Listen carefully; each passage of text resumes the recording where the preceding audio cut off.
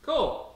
So another thing that we often carry into venues when we're going into work, whether it's for a one-off or it's for a tour, is usually you have your Pelican and you have your backpack. And your backpack might contain things that might be more fragile or more sensitive that you don't want maybe under a bus or in a trailer, like laptops and things like that you don't really want to be smushed. So we're going to start with Tom and your backpack and what you bring in. Cool. So my backpack is the eBags I think it's called the Weekender. I got it originally because you can fold it flat and the compartments are TSA compliant, so you don't actually have to take out your laptop from your bag. Whoa. I got that before I got TSA pre-check, so now I don't have to do that anyway. That's cool. But what I like about it is that all the there's a lot of compartments and they're all small, so instead of one big gelatinous terrible compartment for everything to just go wrong, there's kind of a space for everything. And that's probably my biggest piece of advice for when you go on the road. Have one spot where you put that one thing every time. And like, don't deviate from that. If it's inconvenient to take off your bag and put that one thing back in there, do it, because that's how you have things not get lost. Like, I have one pocket where if I'm traveling abroad and I have to have a passport, if we're going to Canada or whatever, I have one spot that my passport always goes. And as soon as we're through security, as soon as like we're done using it, I will stop in the middle of the hallway, put my backpack down, put my passport in that one spot, so I always know where it is. Makes sense. That's the same for like my iLock, my USB key where I keep all my Waves licenses, my laptop, my iPad. It's always in the same spot. So big life recommendation there, especially because what we do is traveling. So what do I got in this thing? Let's see. All right, molded in-ear hearing protection. These are so much better than foamies. You can actually mix with these things. I got them done. So I have a pair of molded in-ear monitors, and the same company that makes the monitors will also make plugs. Most companies who make in-ear monitors will also make hearing protection. And I have like a 15 dB pad effectively on these, and it lowers the frequency spectrum very, very evenly. Hearing protection, remember that it's not just about volume, it's about exposure time. So you can listen to something at 110 dB for 3 minutes, but if you listen to something at 95 dB for 120 minutes, that's way, way worse for your hearing. So if you can have these in for a little while, you know, and then pop them out to check something, that's a much better solution. So molded in-ear hearing protection. And then I've got like my glasses, chapstick. I got my my iPhone earbuds, so I can make a call or whatever. Let's see, what do I got in here? I have an iPad. I had a baby version of Smart that I ran off this. If you're going to be using an X32 or other iPad compatible things, especially like, you know, if you have it, if it has to live on stage, then, you know, there are so many consoles now that you can control from these. They're pretty awesome. These are my headphones of choice that I keep at front of house. These are the Audio-Technica ATH M50X. I had Sennheiser 280s for years and years and years. I just like the sound of these better. I think the bass is a little tighter. I think the high end isn't quite so harsh. They're really roadworthy. I just hang them on the side of the console. And I really only, at front of house, I only use headphones to check if something's gone really, really bad. I don't mix with these. They're just for problem solving. But if like a video guy needs a mix, or if I just need to like do a quick edit on Pro Tools, these are my go-tos. So molded to me in ears, branded Summationaudio. See? It's where I keep my dongle. And I went with, we could have a whole other post. You could have a whole other website devoted to what in-ears are going which way. I got All Clear. They were kind of I was working with an artist that had a deal with them, so I got a deal with them. They're also like a fraction of the cost of some other brands out there, and I think they sound great. I'm super, super happy with them. These are my mains. I have a backup pair in my other Pelican. Yeah, I think they're fantastic. Molded in-ear monitors, which is a big, big, big step up from generics. Sure. You have to go, they put goo in your ears, and you have to sit like this for like 5 minutes so that it really molds to your ears. And a good molded in-ear is just a different world from a generic fit. So I know it hurts and it's a lot of money, but if you can get with an artist who will help you out, you just gotta have some in-ears. All right, what else do I got in here? This is for blog ideas. Nice. Pretty much, if it sounds good. So like, when you see something on the website, the idea started there. This is my PC that I've had for about a year.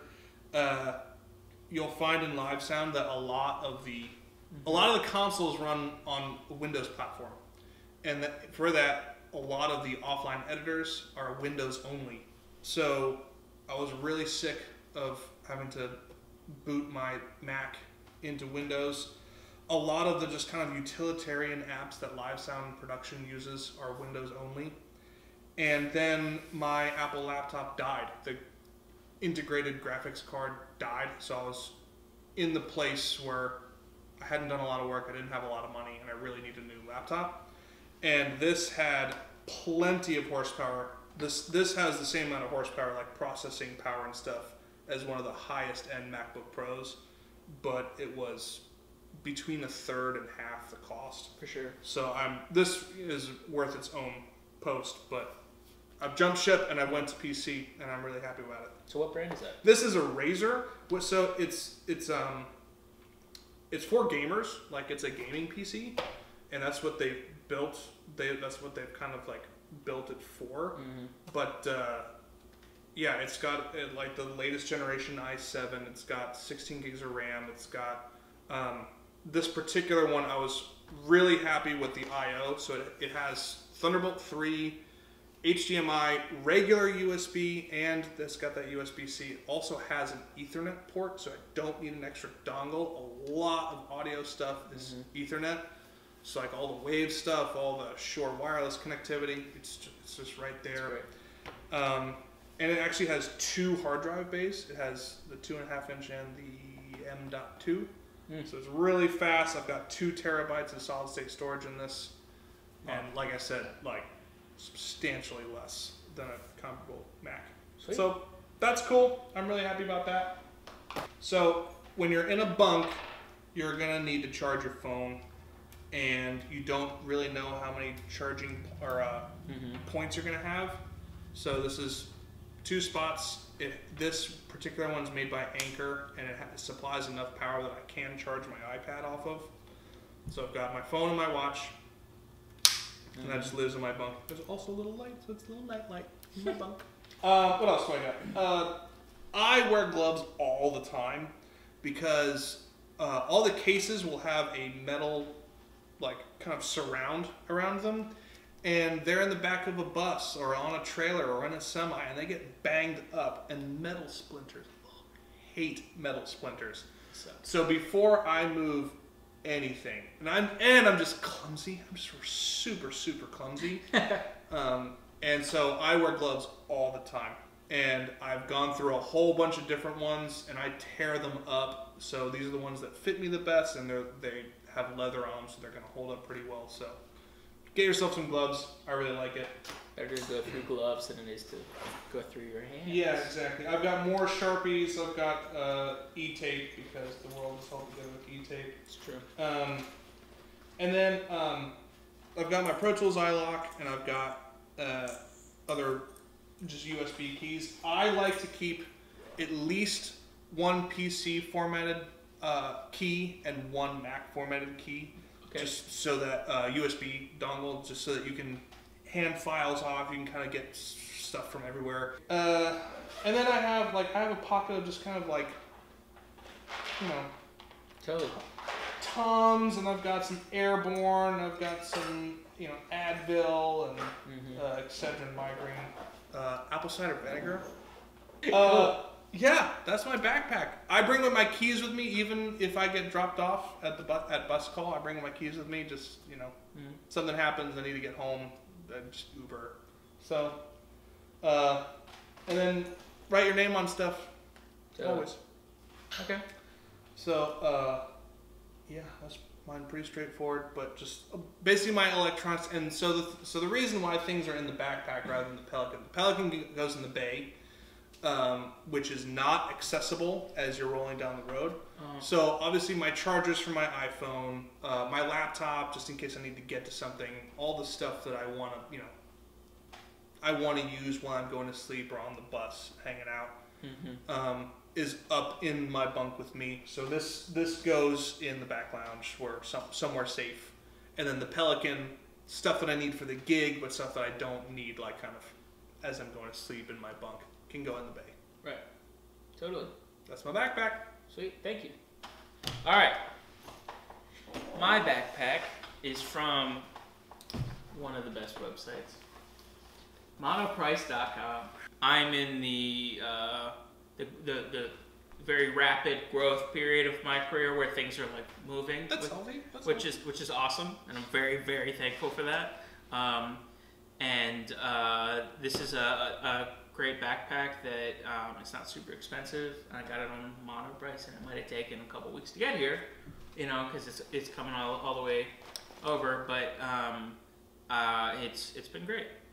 So I same as Tom, I keep some things in here that I might need on the bus while we're moving, or I don't want a stagehand to grab and throw into a bus.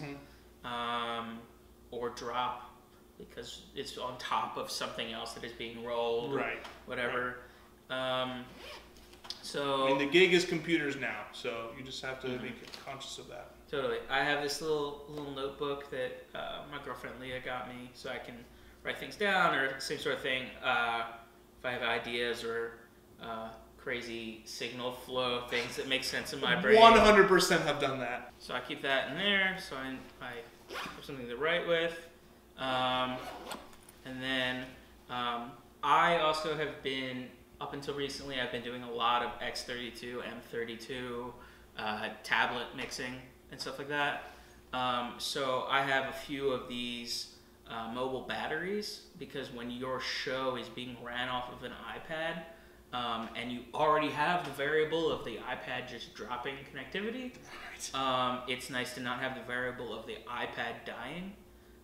So when I'm walking around and mixing predominantly off of an iPad, I keep one of these in my back pocket with a cable, so that I can have like a mobile power source. Headlamp. So if you need to still be working on something and the lights are constantly going off and on and whatever, it's good to have. I have a long iPad charger, so that I can. So you put a rat tail on the iPad charger. That's cool. Yep. So that I can have this plugged into the back of the console, like into the doghouse, and then run. Especially on the X32, a lot of the use of the console is a lot easier on the iPad, like labeling and other things like that. 100%. So I have that, and then I also have this little guy from Amazon, which is a little iPad stand, so that you can. So I have that as well. MacBook charger. Everything's labeled with tape so that I know it's mine. I have an umbrella, because you never know. I have a little Ethernet to USB dongle, because my laptop doesn't have that. Okay. And then I have, this is in here from some point. I needed this.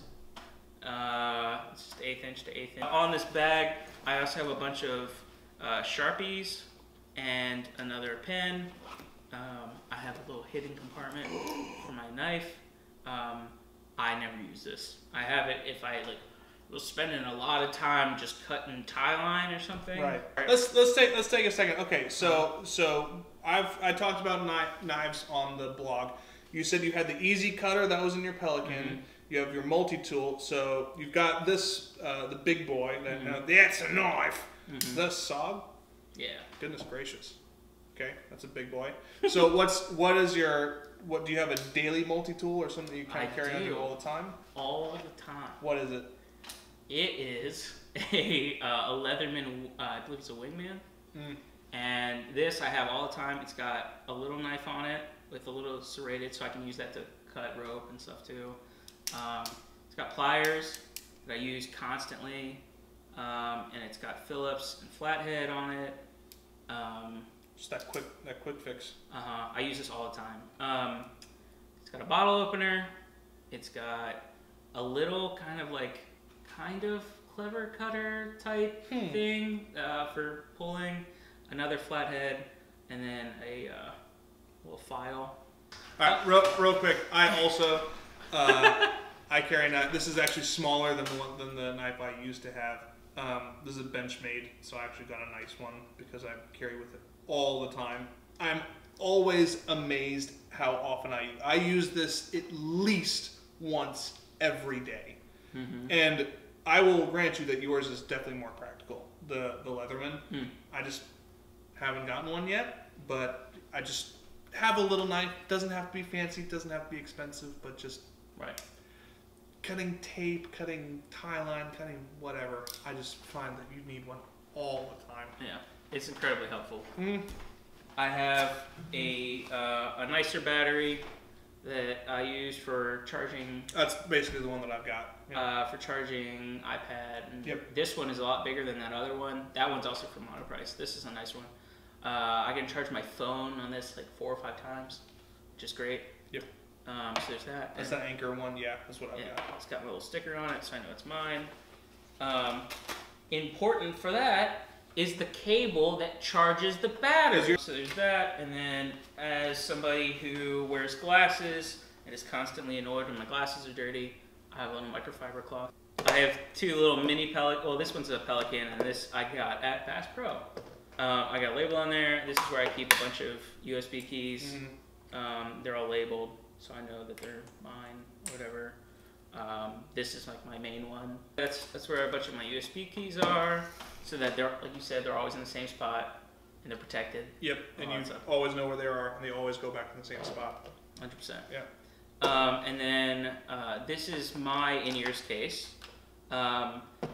Tom was talking about how important it is to have molded ears, and I am transitioning into the time where I will be getting those.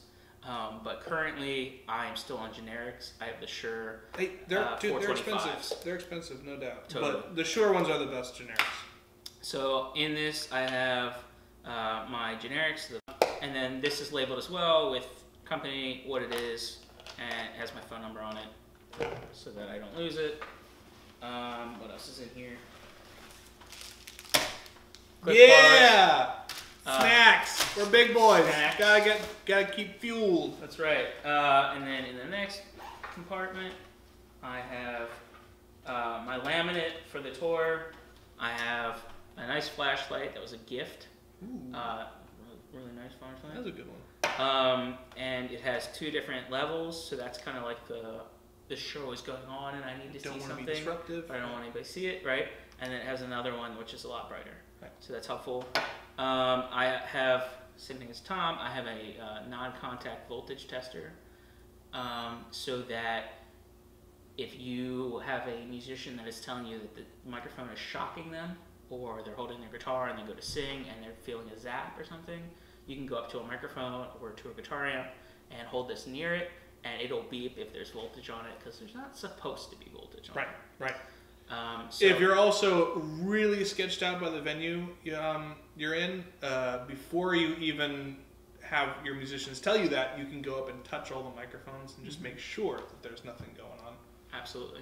It's a really good way to avoid death. Yeah, save lives. And more Oh, there's a set list. Yeah, they hand me one of these, and it's helpful because you can write notes. I can write notes on it. Especially when you're new to the gig. I mean, have a set list, write notes, and it doesn't. It can be as specific to you as it needs to be, or just like whatever it takes for you to get through the gig. The other thing is that every night I confirm that the snapshot's in the right order to this set list. Yes. Because if I'm just hitting next constantly, and it happens to be they decided on the bus that day that they're going to skip this song, and then I go into that song, and I have mutes in my snapshot, and the guitar doesn't open up when he goes to play it. Bad. Right. Bad look. It's also good if something goes wrong, or something doesn't go as well as you wanted it to, and while you're mixing, you want to write a note to yourself. This was like left-handed or something because I was mixing. It says guest to all. Ah, I know what that is. Because everybody needs to hear the guest vocal. Right, because that was called on stage while like as an audible and not rehearsed. So I very quickly tried to get the guest to everybody, and I did my best. That's all you can hope for. That's all I can do. I have a pair of Bluetooth headphones that are incredible for flying. These are the Sony headphones. The noise cancellation on these is really awesome, and they're really comforting. WH-1000XM3, the Sony. And then I also have those really old backup 215s in my bag. See the green? They're like teal now. Isn't that weird? It's not so much weird as gross, but I'll let you run with that. So these are my first in-ears that I got when I started, I was playing, drumming and stuff, and I knew that all the cool kids had in-ears. So I got in-ears, and then the band I was with, we started playing with ears exclusively, so that was really helpful. I have this little secret compartment back here that when I'm wearing my bag, this can't be pickpocketed because it's up against my lower back. That's where my Switch lives. Nice. Yeah. And there is, look at that. I didn't know if there's anything in it. I have toe warmers and hand warmers because I have done wedding gigs with a really awesome wedding band. Yeah. Where you show up, we show up and you're wearing a suit, so it's not super warm. And also they booked their wedding outside because it technically is fine, it's not raining, but it might be 45, 50 degrees and you're standing still. And you're out there for long enough. Right. So I started carrying those after not having them and being very cold. Right. So yeah, I think that just about does it for my bag. And that's what I carry in my bag as well. Sweet. Great. Do you want to? All right. Thanks for tuning in for this. This is what we carry into a gig on a daily basis. These are the things that we use for every show, that we just have with us for an emergency, what we have with us for a daily show. This is what we're touring with. This is almost all available on Amazon. Totally. Nothing fancy. And if you have questions, please post in the comments below or reach out to one of us. And this is also always evolving. This is changing. Totally. I saw some stuff from his pack that I'm probably going to go on and get for mine. And I'm sure yours is probably going to slim down over time. I might start to carry a little less. That's fair. Yeah. That's fair. Totally. That's fair. So yeah, this is all likely to change, but this is just what's working for us right now. Absolutely. So hope you liked it. Hope you can find something that works for you, and hope this helped you a little bit. Sweet. Thanks.